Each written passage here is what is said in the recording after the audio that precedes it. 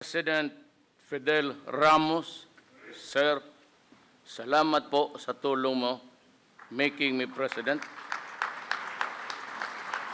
President Joseph Ejercito Estrada, Senate President Franklin Drilon, and the members of the Senate, Speaker Feliciano Belmonte, and the members of the House of Representatives, Chief Justice Maria Lourdes Sereno, and Associate Justices of the Supreme Court, His Excellency Giuseppe Pinto, and the members of the Diplomatic Corps, incoming members of the Cabinet, fellow workers in government, my fellow countrymen.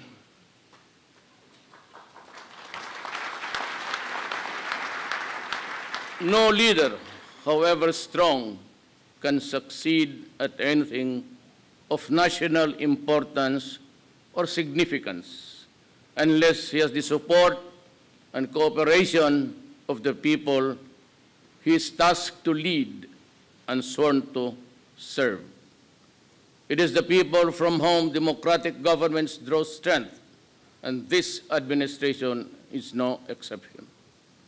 That is why we have to listen to the murmurings of the people, fear their pulse, supply their needs, and fortify their faith and trust in us whom they elected to public office.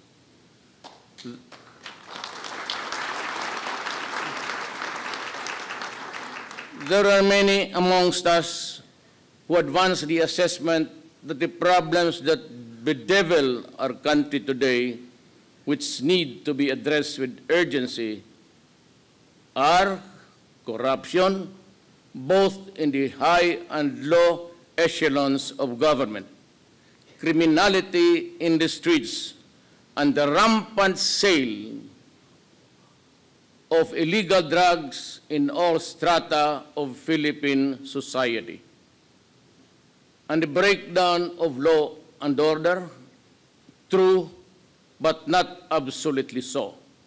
For I see these ills are mere symptoms of a virulent social disease that creeps and cuts into the moral fiber of Philippine society. I sense a problem deeper and more serious than any of those mentioned or all of them put together. But of course, it is not to say that we will ignore them, because they have to be stopped by all means that the law allows. Erosion of faith and trust in government, that is the real problem that confronts us. Resulting therefrom, I see the erosion of the people's trust in our country's leaders, the erosion of faith in our judicial system, the erosion of confidence in the capacity of our public servants to make the people's lives better, safer, and healthier.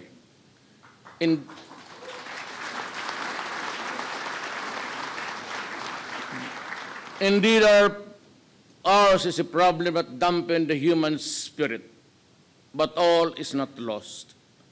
I know that there are those who do not approve of my methods of fighting criminality, the sale and use of illegal drugs and corruption. They say that my methods are unorthodox and verge on the illegal. In response, let me say this. I have seen how corruption bled the government of funds which were allocated for the use in uplifting the poor from the mire that they are in. I have seen how illegal drugs destroy individuals and ruin family relationships. I have seen how criminality, by means all foul, snatched from the innocent and the unsuspecting the years and years of accumulated savings, years of toil, and then suddenly they are back to where they started. look at this from that perspective and tell me that I am wrong. In this fight, I ask Congress and the Commission of Human Rights and all others who are similarly situated to allow us a level of governance that is consistent to our mandate. The fight will be relentless and it will be sustained. As a lawyer and a former prosecutor,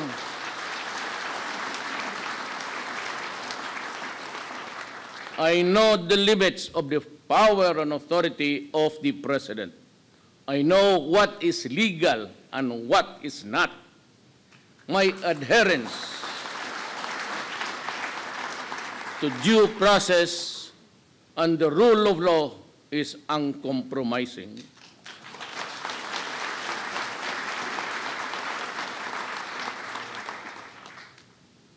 You mind your work, and I will mind mine.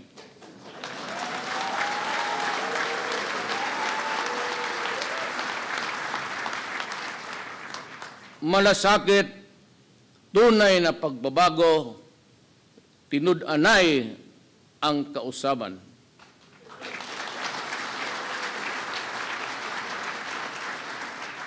These are the words which catapulted me to the presidency. The slogans were conceptualized not for the sole purpose of securing the votes of the electorate. Tinud-anay ang kabaguhan, mao kani ang tumong sa atong gobyerno.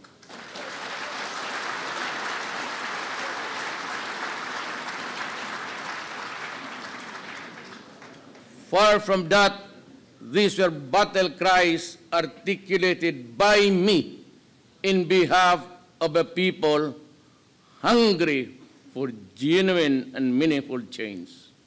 But that change, if it is to be permanent and significant, must start with us and in us.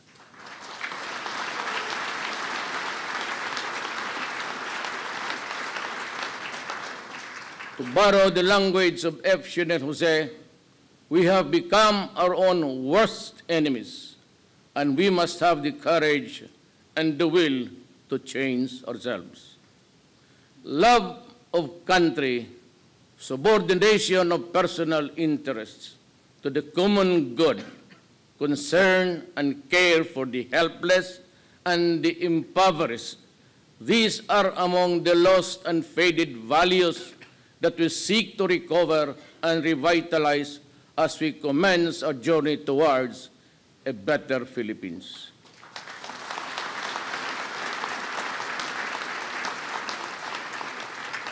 The ride will be rough, but come and join me just the same. Together, shoulder to shoulder, let us take the first wobbly steps in this quest. There are two quotations from revered figures that shall serve as the foundation upon which this administration shall be built. The test of government is not whether we add more to the abundance of those who have much. It is whether we provide for those who have little, says Roosevelt. And from Lincoln, I draw this inspiration. You cannot strengthen the weak by weakening the strong. You cannot help the poor by discouraging the rich. You cannot help the wage earner by pulling down the wage payer. You cannot further brotherhood by inciting class hatred among men.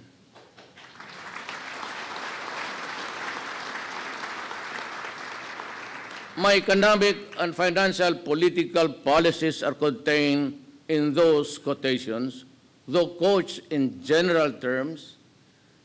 Read between the lines. I need not go to specifics now. They shall be supplied to you in due time. However, there are certain policies and specifics of which cannot help wait for tomorrow to be announced. Therefore, I direct all department secretaries and the heads of agencies to reduce requirements and the processing time of all applications from the submission to release. I order all department secretaries and heads of agencies to remove redundant requirements, and compliance with one department or agency shall be accepted as sufficient for all. I order all department secretaries and heads of agencies to refrain from changing and bending the rules of government contracts, transactions, and projects already approved and awaiting implementation. Changing the rules when the game is ongoing is wrong. I abhor secrecy and instead advocate transparency in all government contracts, projects, and business transactions, from submission of proposals to negotiation to perfection and finally to consummation. Do them, and we will work together. Do not do them, we will part sooner than later.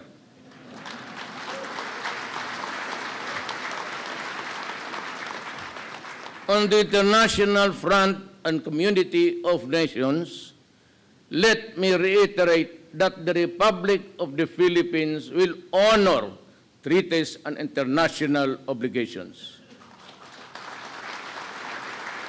On the domestic front, my administration is committed to implement all signed peace agreements in step with constitutional and legal reforms. I am elated by the expression of unity among our Moro brothers and leaders and the response of everyone else to my call for peace. I look forward to the participation of all other stakeholders, particularly our indigenous peoples, to ensure inclusivity in the peace process.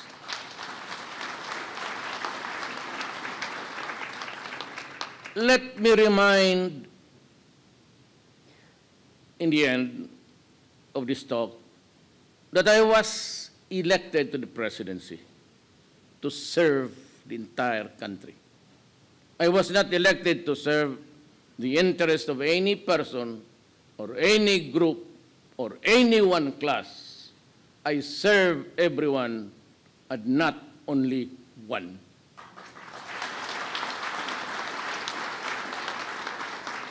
And that is why I have adopted as an article of faith the following lines written by someone whose name I could no longer recall. He said, "I have no friends to serve. I have no enemies to harm." Descending, therefore, I now ask everyone, and I mean everyone, to join me as we embark on this crusade for a better and brighter tomorrow. But before I end, let me express the nations, in behalf of the people, our condolences to the Republic of Turkey for what has happened in the place. We offer our deepest condolences. Why am I here? Hindi kasali ito dyan.